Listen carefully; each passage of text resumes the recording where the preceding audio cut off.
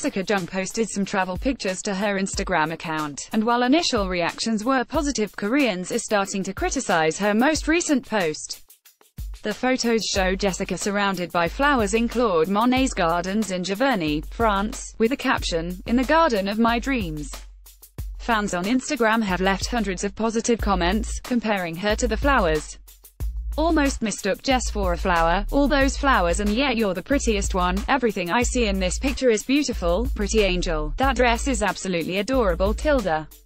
You are so beautiful. Very beautiful, my role model, so pretty, you have a beautiful smile, you went on a trip. Have a good rest and come back." But when Korean media shared the images and comments, Korean netizens began to criticize the photos, comparing her to several male celebrities.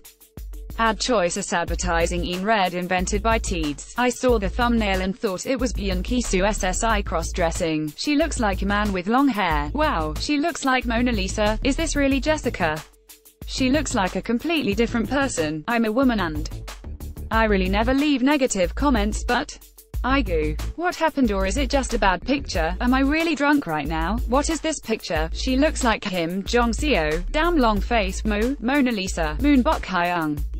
What are you doing there? Wait, she uploaded this thinking she actually looked good. She has such masculine features, even after all that work. Wow. She looks exactly like Kim Jong-seo. She looks like Jesus." Earlier this year, netizens posted negative comments about Jessica's friendship with basketball star Stephon Marbury after the two starred in a movie together. Racists sexually harassed Jessica after sharing selfie with basketball player. Although it seems like Jessica's aunties have become more vocal, she still has plenty of fans around the world. Most unbelievable Korean news of the first half of 2018.